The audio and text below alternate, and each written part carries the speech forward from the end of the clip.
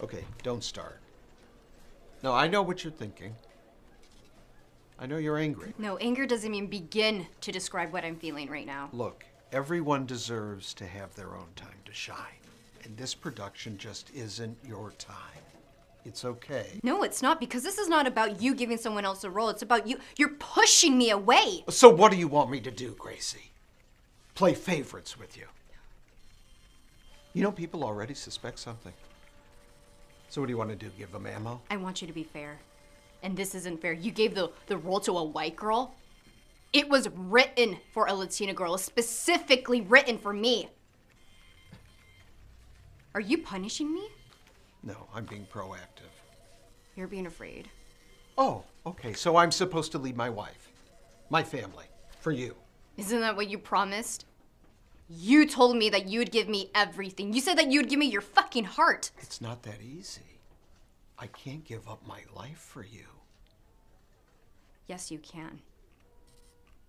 It's just that you won't. I'm sorry I've been so busy, son. You know, my team is already prepping for the election later this year. Well, running a town can't be easy. No, it sure isn't. But that's not what you're here to talk with me about, is it? Mom already told you? Yeah. She mentioned something. Dad, I can't go around pretending to be straight anymore. Okay, I have to be open. I have to live in my truth. But this could really affect my re-election, Derek. Homosexuality isn't something that most people accept. What do you accept? Do you just agree with what the majority thinks? I can't even guess what most people think about me having a gay son.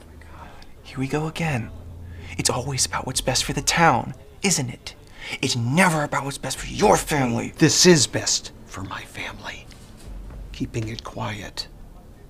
Keeping it hidden. I would rather die in my truth than live in a fucking lie. I just want you to be happy, son. Now, can you really be happy knowing that people hate you for who you are?